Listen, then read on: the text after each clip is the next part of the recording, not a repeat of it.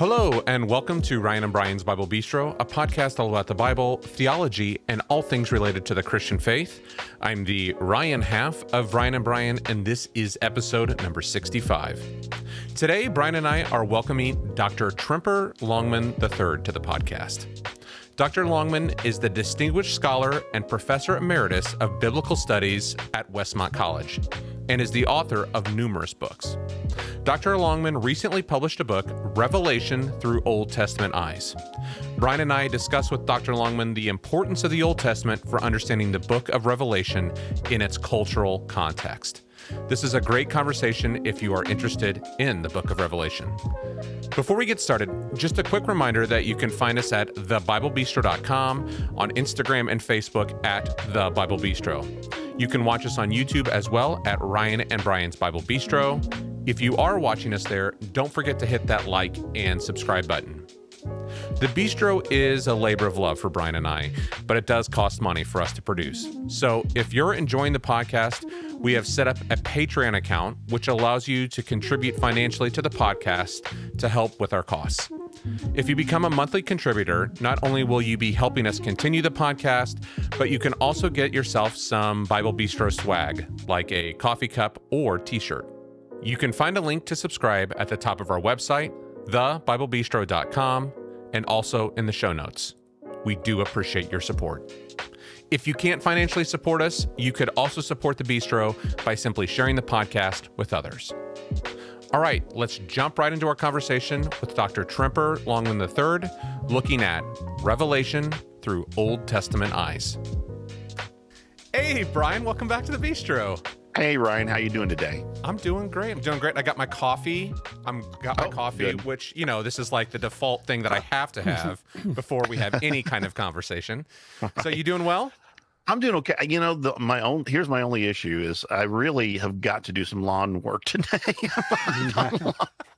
and the rain season.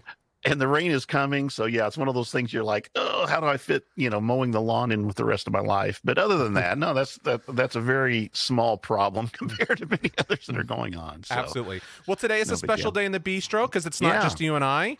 Yes. Right. Brian, why don't you introduce us to our guest that we have today?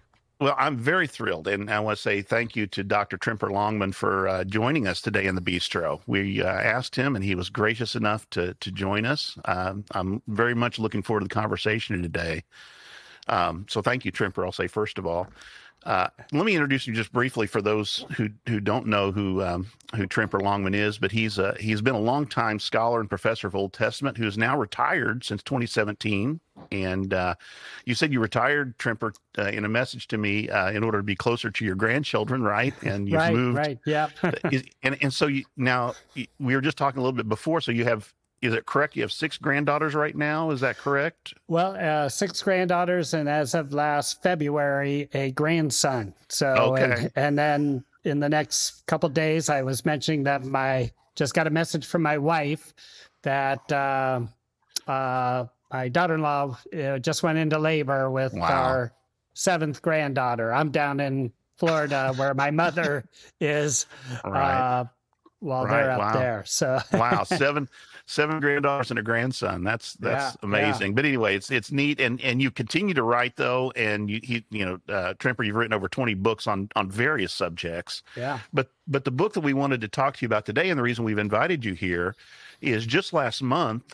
I guess it's your latest book, but just last month was published at least. Yeah, right. It's called The Revelation Through Old Testament Eyes. Yeah. And the title, of course, caught my eye, I should say, the name of it. And I thought, this is one I really want to look at and read and found it helpful. I found some of your other books helpful, which I'll mention later on, but that's really what we wanted to talk about. So let me ask you, first of all, what kind of led to your decision to write this book? And here's what I was predicting. And you even say in kind of part of the book in the acknowledgments, you're an Old Testament scholar, and you said you took great pleasure in kind of saying, hey, I'm writing a book on the book of, or writing a book on the book of Revelation. And so what gave rise to that, would you say? Yeah. So happy to. And I hope this doesn't shine badly on me to correct that it's now over 30 books. But, no. No, he needs that. He needs Brian needs to be corrected from time to time. That's right.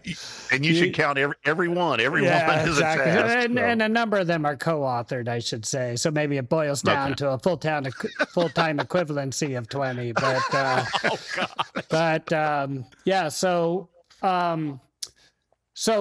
Andy Lapeau, who is the general editor of the series for Kriegel, was somebody I worked with when he was editor at InterVarsity Press, with whom I published a number of books. Though he wasn't my primary editor, I think he was the boss of my primary editors. Okay.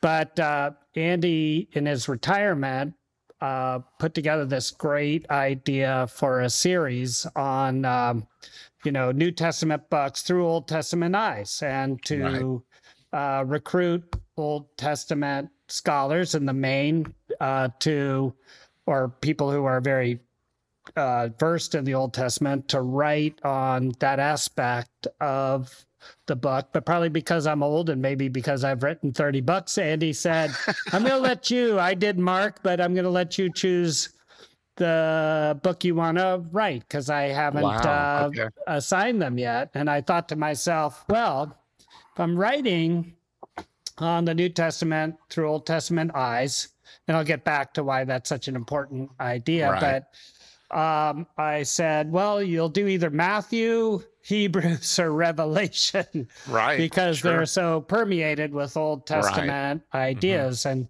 since I'd already worked a lot on the book of Daniel, Revelation became the natural choice. So I asked him if I could write on Revelation, and he said so. And of course, the reason why this series as a whole is so relevant and important is to remind us just how integral the Old Testament is with the New Testament, with some quarters saying we need to separate ourselves or whatever, unhitch ourselves from the Old Testament. It's kind of like, you can't do that. It's like, if you want to understand the New Testament, you gotta understand the Old Testament. And so I was very happy to write this book. Yeah, I appreciate that. I've taught the book of Revelation. I was a New Testament professor, was my career, and taught the book of Revelation several times. And that's, I always kind of had the saying, really, the book of Revelation is easy to understand. The only thing you have to do is understand the entire Old Testament perfectly. And then you understand New Testament eschatology perfectly. You put those two together. You understand it. No problem. No problem. But you're right. It's crucial. Old Testament is crucial for understanding the book of Revelation. Well, I appreciate it. And the book's been fantastic. Yeah. Oh, thank you. Yeah. So Brian and I both had a chance to read through it, and you get a lot of great examples in there. But can you maybe give our listeners a couple examples or one or two places in the book of Revelation where understanding it through Old Testament eyes is especially important in understanding it? Yeah. And I don't want to I don't want to overplay my hand, but this is a book where throughout the Old Testament is extremely important, and the Old Testament itself uses a lot of ancient Near Eastern images to communicate its message. And of course, there's also a Greco-Roman background to Revelation. But by way of example, a particularly interesting one is Revelation 19:11 and following, where you get this description of where it says, I saw heaven standing open, and there before me was a white horse whose rider is called Faithful and True. With justice he judges and wages war. His eyes are like a blazing fire, and on his head are many crowns. He has a name written on him that no one knows but he himself. He's dressed in a robe dipped in blood, and his name is the Word of God. So just in this paragraph, this description of Jesus, it's made up of a whole bunch of sort of micro quotations, allusions back to Psalms, to Ezekiel, to Isaiah, even this with justice he judges. That's from Psalm 98. And then it goes on to describe the armies of heaven were following him. riding on white horses, dressed in fine linen, white and clean. Coming out of his mouth is a sharp sword with which to strike down the nations. He will rule them with an iron scepter. Psalm 2. Psalm 2. He treads the winepress of the fury of the wrath of God Almighty. And on and on. I mean, it's just dripping with Old Testament allusions, which then you realize what's going on is that the picture of God as a warrior in the Old Testament is culminating in Jesus appearing at the final judgment. That there is this anticipation in the Old Testament that God is going to come back and save his people and judge their oppressors. And we today are living in this period between the Old Testament and the second coming, which is a time of spiritual warfare, where our battle's not against flesh and blood, but against, spiritual powers and authority. And what Revelation and other apocalyptic portions of the New Testament are telling us is that that God is going to come again in the future and judge all spiritual and human evil. Save his people. Good. Yeah, I appreciate that. And it is interesting to me. The thing that's interesting, you mentioned allusions. It's not often quotations. It's often just these snippets. How much? And this is kind of this just occurred to me as you were talking. How much of that do you think people picked up on in terms of the whole story? The original readers is who I'm thinking of here, or the early readers or hearers. Do you think they would have picked up on the connections? Balaam, for example, and the what you mentioned there with Psalm 2. And it's always hypothetical to ask how much. I think that the author of Revelation expected them to pick up on it. An ideal reader would have picked up on it, but it's good point. And it's like today. And I would also say that I think that I think I feel fairly confident saying that Bible literacy among God's people at this time was much higher than it is today. Agreed. It's kind of low right now because everybody has a Bible, but studies have shown that Christians aren't reading and studying their Bible as I think they should. Right. And me too. Yeah. Well, in the Psalms, you had a whole section on the use of the Psalms in Revelation, and those are, of course, would have been sung in the corporate worship of the people of God, and these would, in the same way with us, maybe hymns will be something that we can remember more than the scripture and that kind of thing. I think that is something. But these other images, it's just an interesting question. It just occurred to me. No, it's a good question. It's a good question. Right. When you're preparing for this book, or as you studied and as you did research in this book, was there anything that you found that was, I don't even know if I want to say new to you, but surprising to you, or that you looked at in a different way because of the research you did for this book?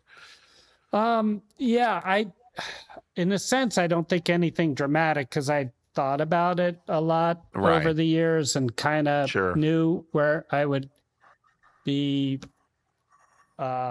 Where what I would encounter, except that I would say in terms of the depth and pervasiveness of the Old Testament background, I think also, I probably also, and this may be in the light of current situation where Revelation is used for future-oriented only kind of anticipation, or to fuel a kind of culture war, I think it became abundantly clear to me that that's not what the book of Revelation's all about. And I'm sure there were a number of things along the way that I hadn't thought about before. Yeah. Okay. Well, and I want to ask you a little bit later about that. How do we understand it, and why you think it's understood in so many different ways?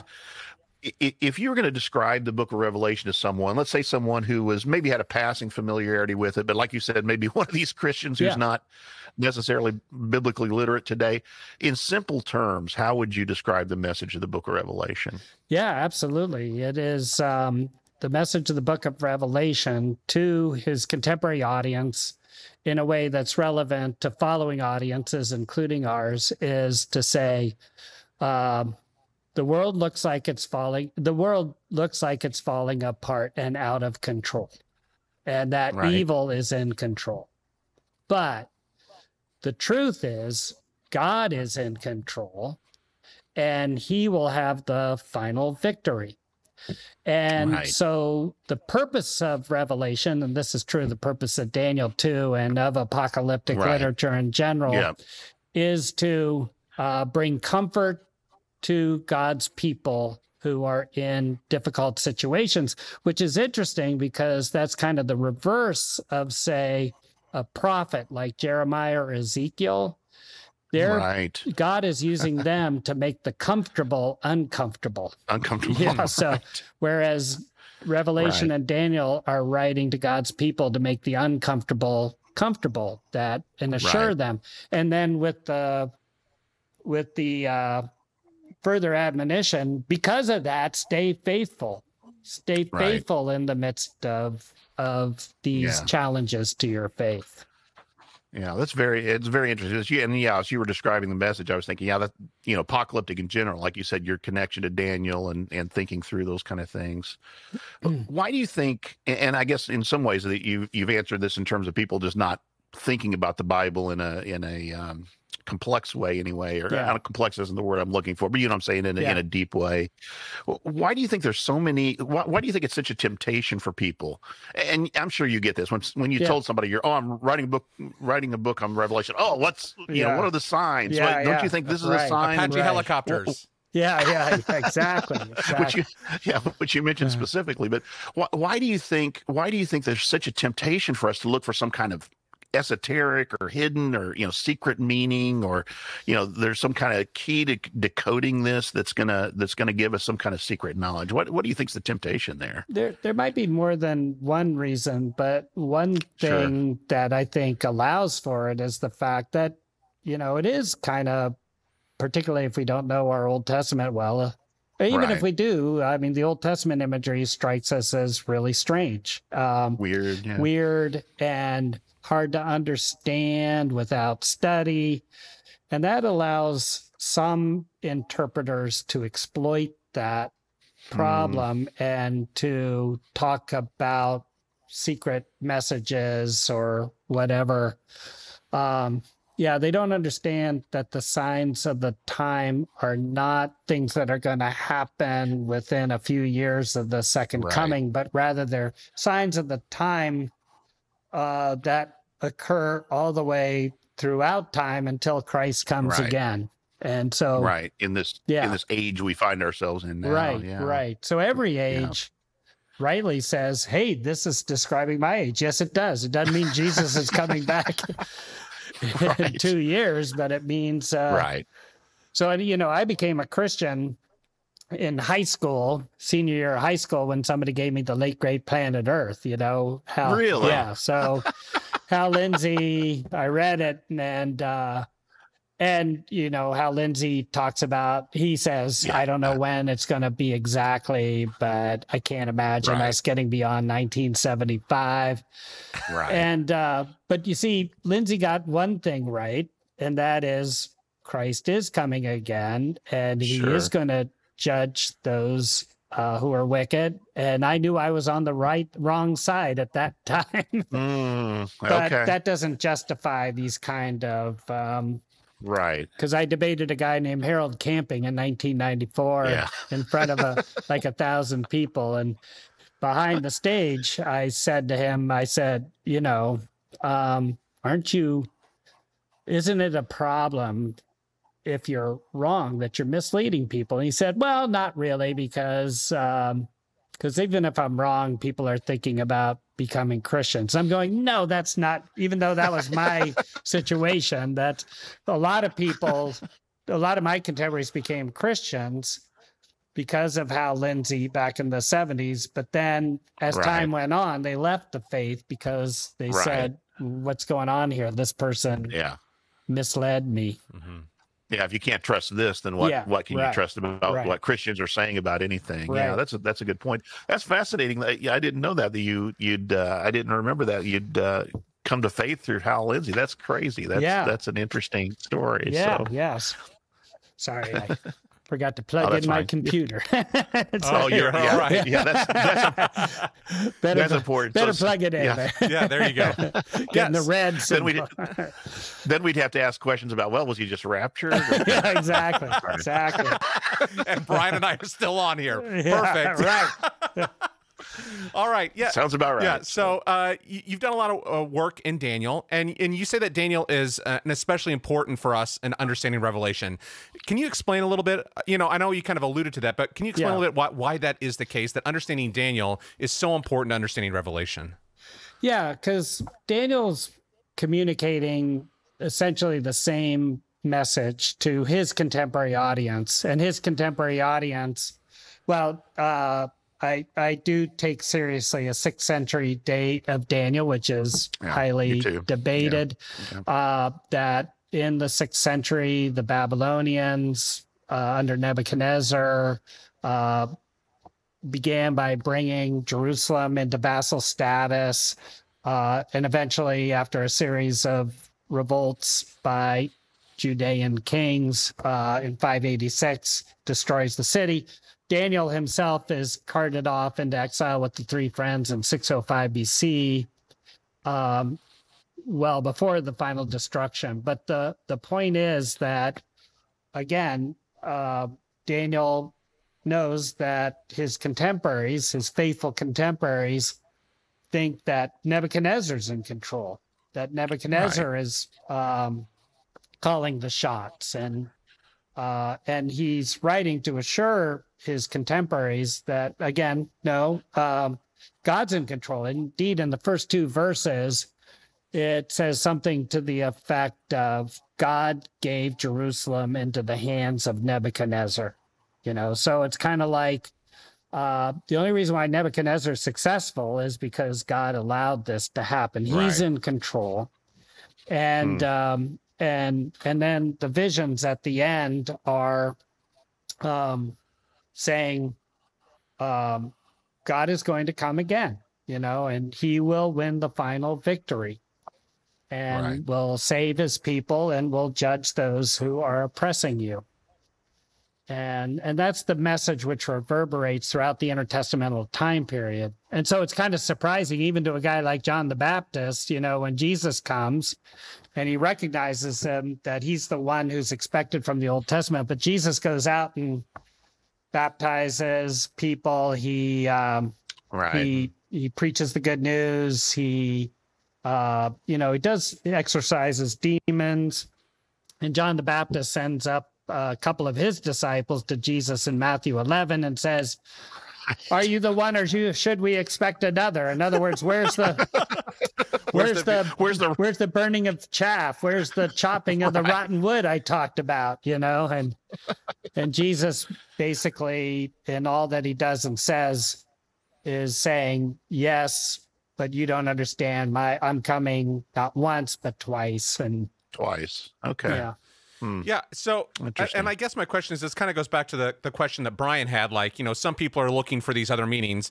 But, my thing is as I've taught through Revelation is, we've looked back at Daniel, and if Revelation's hard to understand and Daniel's hard to understand, how does understanding Daniel, which is hard to understand, help us understand Revelation, which is hard to understand? Yeah. You know what I mean? Like, how does that work together?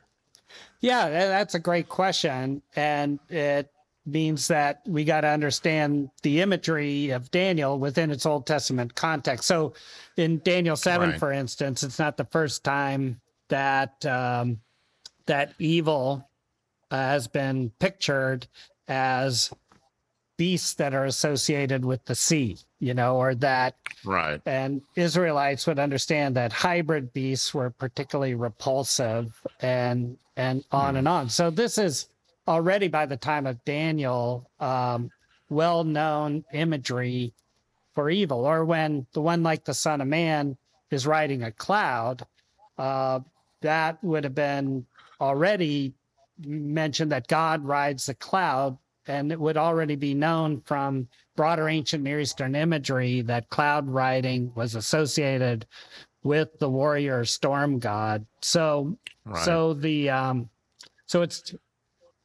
so the book of Daniel is utilizing imagery that was already understood within its contemporary culture. Right. It's like we're often saying on here, on this podcast, one of the things we constantly go back to is it's crucial to understand the history and the culture and the content, that context, the linguistic context, in order to understand these things. And so, so my buddy John Walton often will put it this way. He'll remind us that the Bible wasn't written to us. It was written for us, but not to us. That every book of the Bible was written to a particular contemporary audience. And you could see that just on the level of the language. It wasn't written to us. It was written in Hebrew or Greek. And because I actually was lecturing once with John Walton on the creation text, and we were talking about ancient Near Eastern creation text and how it's helpful and illuminating to our understanding of Old Testament creation text to know the Enuma Elish, Atrahasis. And somebody got up and said, we don't need you and your ancient Near Eastern historical background. All we need is our Bible. I knew this guy didn't read Hebrew. And I said, really? I had my Hebrew text with me. He goes, well, go at it. Oh, wait a minute. You actually, I hope this didn't come across as too arrogant, but I said, actually, you need people like John and me to translate it. And do you realize when we translate the text, we're making tens of thousands of interpretive decisions. But then I always follow that up by saying, but never forget that the important message of salvation is perfectly clear to everybody once translated.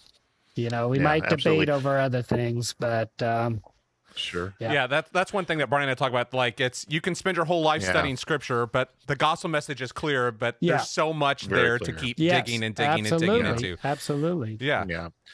And I'll say that's one of the things I've always appreciated about your writing and why I've used it in the classroom and that kind of thing, Tremper, is, you have a way, you've clearly done your homework, and you do a good job of bringing scholarship to bear on the meaning of particular Bible passages. But at the same time, you're also very clear about the spiritual importance, the importance for us as believers in Jesus, as it's not, and you bring them together in a beautiful way. I think they're not separated, and so I appreciate that.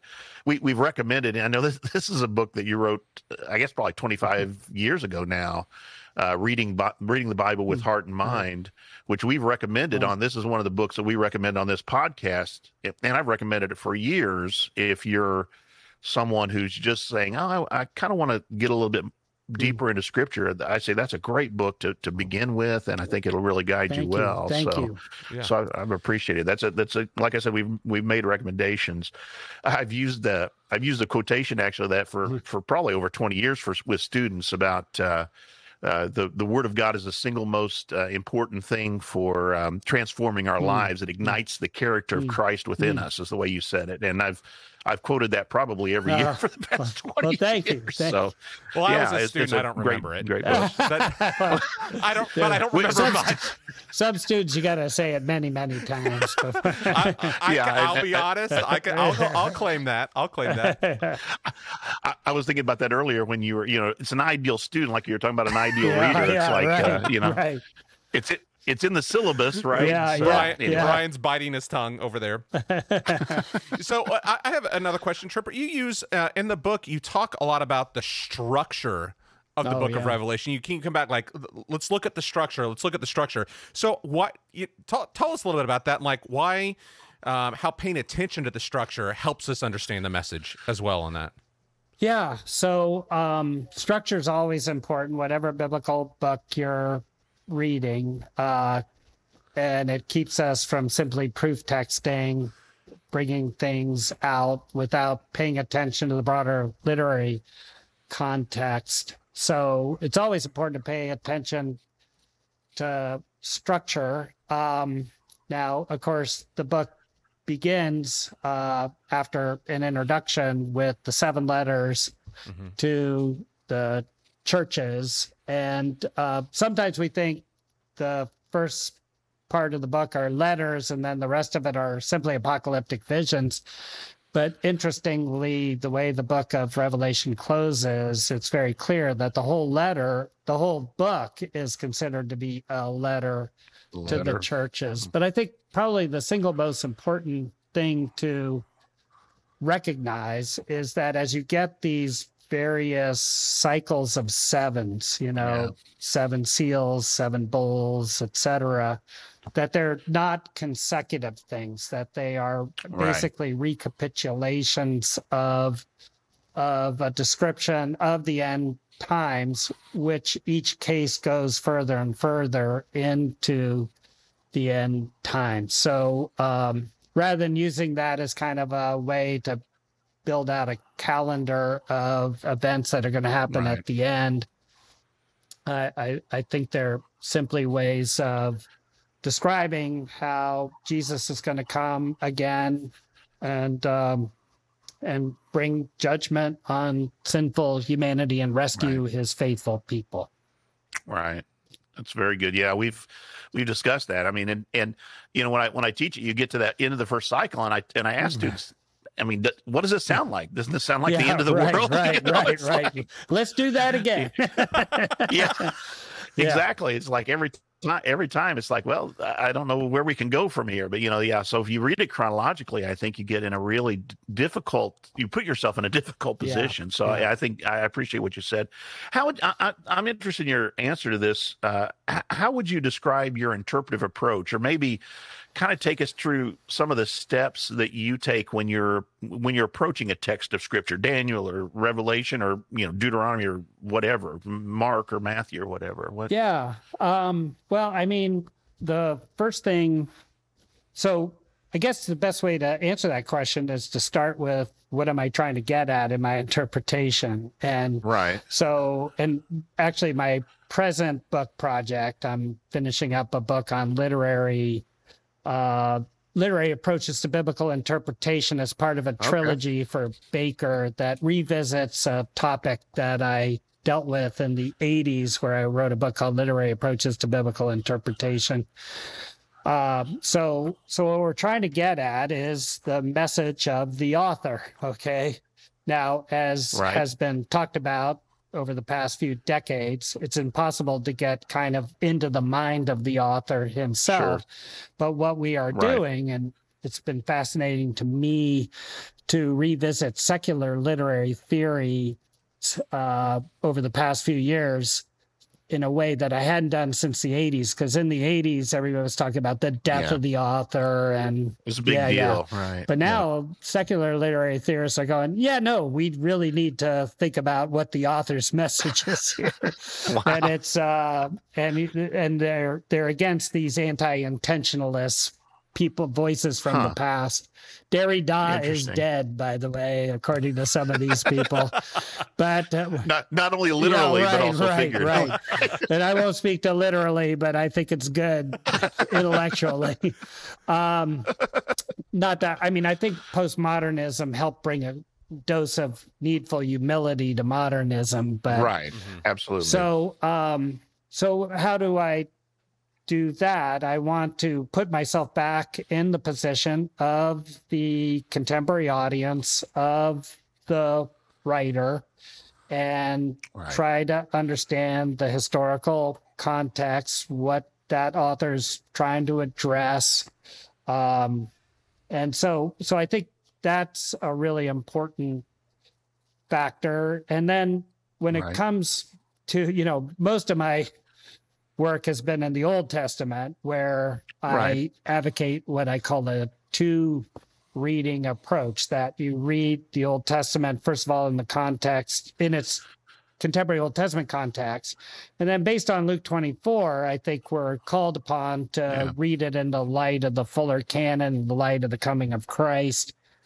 Matter of fact, I laid this all out in my contribution to a 5 Views book that Zondervan is bringing out this fall called 5 Views on Christ in the Old Testament. So, but when it comes to the New Testament, of course, I still want to talk about it within its canonical context. But especially with the book of Revelation, you're kind of at the end of that canonical process. So you in the Old Testament, you read both forwards and backwards. So at least that's my goal. That's that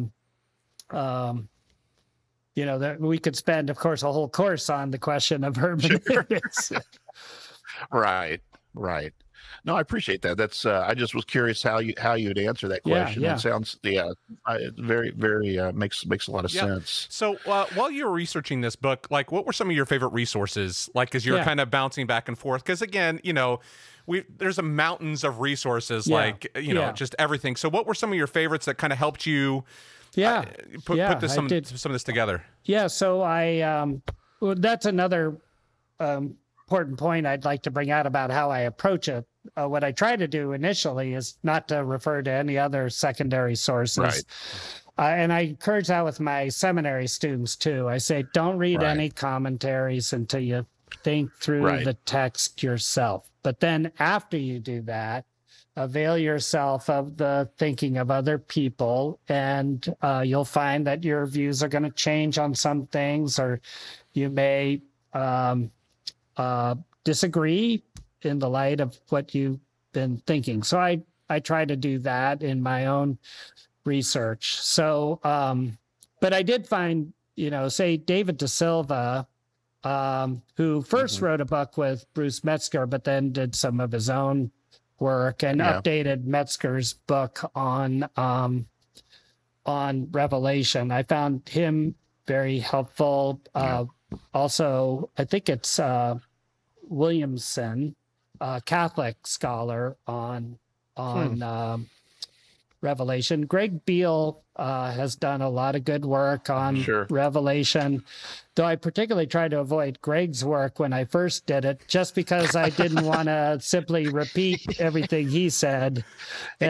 He did a lot with the use of the Old Testament and Revelation. Absolutely. I mean, he really did. So I didn't want to sort of spoil my own, hopefully fresh. But of course, since we're both reading the same text, we're going to have a lot of similar ideas. So, and Brian Tabb. You did quote. You quoted him a lot, and Tabb's a younger scholar. Of course, most scholars are younger than I am now. I'm turning 70 this year, but it's really good to see younger scholars who are producing really good stuff, and Brian Tabb has a really good sort of canonical sense about him, and of course he's pretty heavily influenced by Greg Beale too. And I'm sure there are others I'm missing now. Oh no, that's good. I should mention my very good friend. God, my very, very good friend. What's his name? That guy with the face. Grant Osborne. Grant Osborne. Oh, so Grant and I were, I'm still, but of course Grant has died. We were one of the 6 scholars on the Senior Bible Translation Committee for the New Living Translation. So we spent a lot of time together talking about translation issues. And I do want to mention Grant's important work too. Yeah, very good author, and just a good guy. Another guy that took his faith seriously as well. And I just want to say I appreciate your book. So I've read some of the Beale and some of these other. I've read some Metzger and some Beale and stuff. Is Beale? I've got the shorter commentary. Then there's the shorter one that's 600 pages and the long one that's 1,200. I really appreciate it. You're about 325 pages here that you squeezed in. I mean, it's a very readable, it's very accessible, because I think that's one of the things is you can go too far, it's all academic and lost in the weeds, or it's too remediary and no one can get into it. And I appreciated those you really pointed out there's kind of the pause moment, like, let's look at the Old Testament here and see how this tied together. So I just wanted to let you know, I really appreciated that. That it's a very accessible in that way. That's what I was going for. I think it's good. I was going for that. And I have a question for you. We're kind of going back to this Hal Lindsey thing. What was the moment like for you when you realized, wait, maybe this is different than what I started with? Like what was that development like for you as you kind of that's a good question. Process that personally? Well, I mean, first of all, remember I was introduced to Hal Lindsey by a very attractive high school girlfriend. Yep, that's right. I'll read it. But and I was new to the faith, brand new. Well, I was becoming a Christian, and so I wasn't exposed at that time to any kind of formal thinking about how to read the Bible. But when I went off to college, I met the more beautiful woman who I married, and we're celebrating our 50th anniversary next year. Alice actually was the one who had become a Christian through a circle of students at Westminster Theological Seminary, and introduced me to Westminster and to those students, who included, for instance, a guy named Andrew Lincoln. He was a student at that time who wrote the Ephesians commentary, and others. But then I started learning a little bit about hermeneutics. R.C. Sproul would come to our campus in Ohio and talk about how to interpret the Bible. Well, not that I ended up completely agreeing with R.C., but he was a great influence on us to get us to start thinking more reflectively about how to interpret the Bible. And good. Yeah. So it wasn't a rough transition. It wasn't like it cast me into a period of doubt. It was we need to take into account things like genre. Right. I was just imagining your now wife giving you a copy of G.B. Caird or something like that. Exactly. Exactly. Instead of Hal Lindsey, you should really be reading this. Yeah. Well, anyway, back in the day, by the way, I'll simply say there weren't a lot of resources available to us. It was this would have been late 60s, early 70s. It was Francis Schaeffer and Watchman Nee. That was pretty much it. In terms of Bible translation, it was the RSV or the King James version in terms of a whole Bible. That's exactly right. Yeah. 80, late 70s for the New Testament part of the NIV. 84 for the whole Bible, and the whole thing, 81 for the NASB. That's true. So Well, I just want to. We're almost out of time, but I want to just mention a couple of the passages that you helped me with. That again, I've taught through this, but I thought it was very helpful. Even in the early part in the letters to the churches, the image of shameful nakedness. He will give you clothing to cover your shameful nakedness. I don't know why, but I'd never taken that back to where you did with Genesis 3, and I thought that was just a really helpful. To connect it to the fall and the effects of the fall. I really found that, and it sparked all kinds of thoughts. I thought that was a really good issue. One that I agree with, I just wanted to mention is the sea. The sea still is glass, of course, is one of these images that everybody, but you connect it with the laver. There's lots of temple imagery. I'm big on temple imagery, and of course, Greg Beale is as well, but you're connecting that, I thought, was really good too. But here's the one with a question. Those are just things I'm like, oh yeah, those are good. Here's my question. I'd never seen anybody do this. I loved it, and this is a question I get all the time when I'm teaching the Book of Revelation. Not the ones about the crazy stuff, but for people who are a little bit more careful students, they'll say, why is Dan left out of this list of the 12 tribes when we get to the listing of of the 144,000 and all this. And by the way, I agree exactly on your interpretation of the great multitude and the 144,000 and that. But what about Dan? And I love the way so the way you laid those different lists. You showed there's no one list in the Old Testament, even that it depends on the purpose and the context for which. But you mentioned it just briefly. It was tantalizing. You have to remind me. Here's kind of what you said. Yeah. So what you mentioned this, and I've heard it before. This idea that Dan is not there because of the association with the northern shrine that was built by Jeroboam. But is that what you think that's the best understanding of that? So. Or? Okay. I think so. I mean, right. I do a lot. I haven't written a lot on the book of Judges, but I've done a lot of lecturing on Judges, and Dan is portrayed in extremely negative terms there, not to speak of 1 Kings 13 and the building of the altar there, and Bethel and Dan, of course. But we just had one of our former students on, who's now a professor of Old Testament Semitic languages in Trinity at Trinity Evangelical Divinity School. Michelle Knight.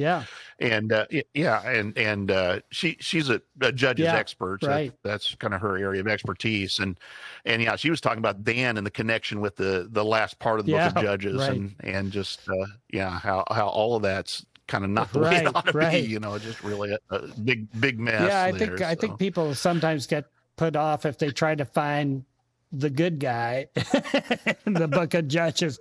Hey, there aren't any good guys.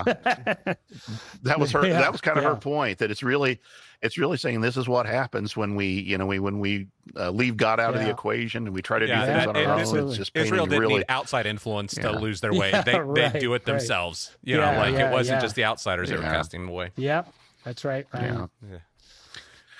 Well, I really appreciate you taking time with us, Tremper. It's been fantastic. And again, we really appreciate the book. I appreciate the other things that you've written in the past. Ryan, you want to ask, but you mentioned this one thing you're writing. Yeah, what are you working on now, and what's coming in the future? I mean, you've only written 30. I mean, is that a career even? What have you got coming? When can we expect over 40? Something like that. Yeah, so. I actually don't know the exact number, but I know it's over 30. Might be 35. But who's counting? So noted. Besides smaller projects like the 5Us and I've done some things for various Cambridge Companion volumes and Oxford Handbook volumes, etc., that are coming out. I'm writing this trilogy for Baker, which Baker put it in different terms, but I understood it like I'm going to die soon. So could you please put all that you know about the Old Testament as literature, the Old Testament as history, the Old Testament as theology in 3 volumes? I go, okay. So I'm working on the literature one now and trying to finish it up by this fall. And then I hope every 2 to 3 years after that, Lord willing, I'll finish the other 2 volumes. And then I got a call a couple of years ago from Zondervan. Zondervan has recently published Tom Wright and Mike Bird's The New Testament in Its World. Yeah. And they had already recruited have an Old Testament. Sandy Richter, who is my successor as the Robert Gundry Chair at Wesmont, and Nancy Erickson, who's an Old Testament person who works at Zondervan. And they asked me, would you like to be the token male? And I said, absolutely.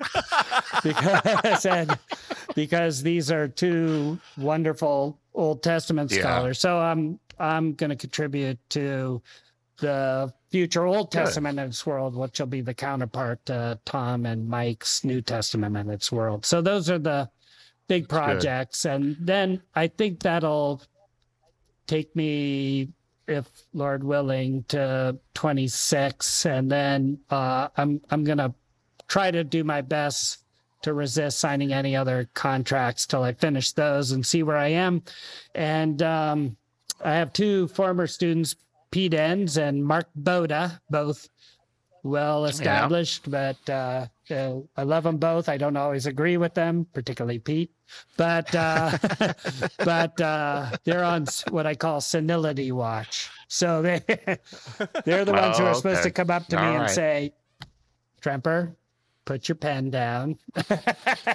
Well, my question is there like a not public bet between you and Tom Wright about who can write more books? you know who has that down? Who? That John Goldengay. No, John.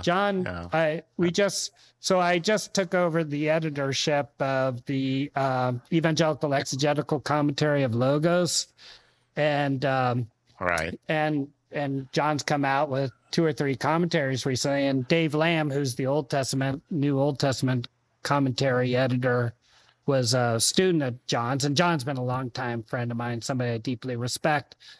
And we said, well, let's ask John to do Ezekiel, see what he says. And the amazing thing wasn't that he accepted, but within like a month, we had a sample that was excellent. So it's Holy like, cow. no, Wow. John Goldengay beats both Tom and and John Walton's pretty close, and yeah. But it's not a race, and all those friends produce such wonderful things. Yeah, it's good. It's good.